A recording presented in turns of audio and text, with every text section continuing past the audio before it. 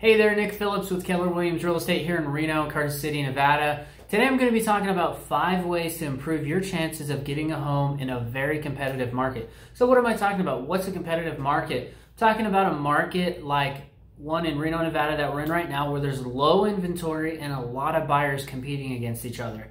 We're experiencing this in most parts of the United States, but particularly in the western states. We just don't have inventory. There's just not a lot of homes on the market right now. And with low interest rates, buyers are just beating each other up. So number one, you have to have a pre-approval letter ready to go. What's a pre-approval? Well, that's when you've talked to a mortgage lender and they've looked at your finances and your income and they basically said you're approved for $400,000 or whatever the number may be, and they're going to send you that letter. Now, there are a couple benefits to having your pre-approval letter ready before you start your home search, and I always recommend you do that before you start your home search. Number one, you're going to know how much you can actually afford. You don't want to waste your time or your agent's time or the homeowner's time looking at homes that you can't afford. Number two, sellers will take your offer much more seriously.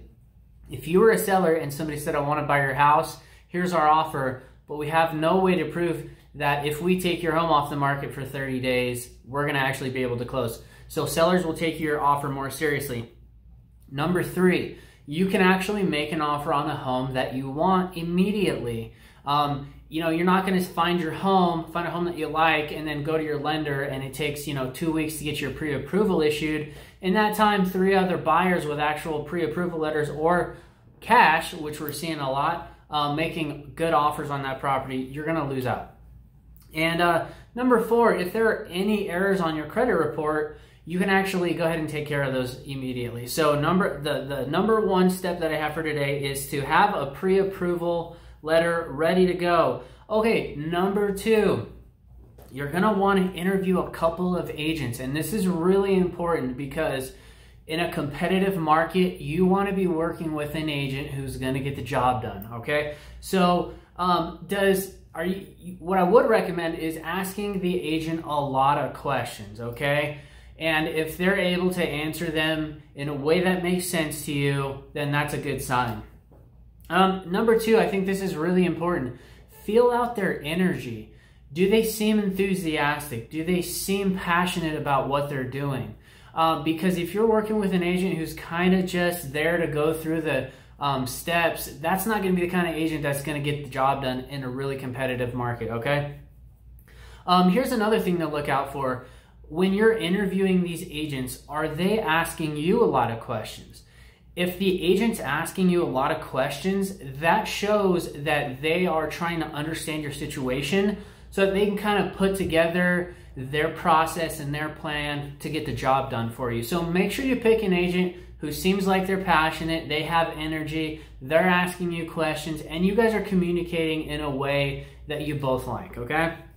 All right, the third thing to do is to pick the agent and make a plan, okay? So, you have your schedule, the agent has their schedule. Make sure you communicate with each other about how he's going to show you homes and when you're available and stuff like that. Just basically make a plan so that you guys know how the process is going to work out.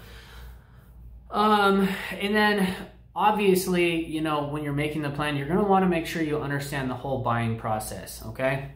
That's really important. All right, number 4. This one's really important. Be flexible when you're submitting an offer, okay? Have your agent ask the seller's agent, when we submit this offer, is there anything that can make your seller's moving process easier? Ask them their closing date. What's the best closing date? Maybe they want to stay in their home for 2 weeks after they close because they want to move stuff out. Maybe the 3 other buyers that have submitted their offer aren't willing to do that. And if you're offering less, that might be more powerful and valuable to the sellers and they might accept your offer. So make sure that you ask your agent to ask the seller agent, how can we make this offer work for you? Okay, so be creative and be flexible when submitting an offer. And the 5th thing that I'm going to recommend to you today, if there are no homes on the market, there's no inventory, Your agent needs to be reaching out to homeowners in that area, telling them that they have a buyer that's ready to buy right now. Ask them if they're thinking about selling their home.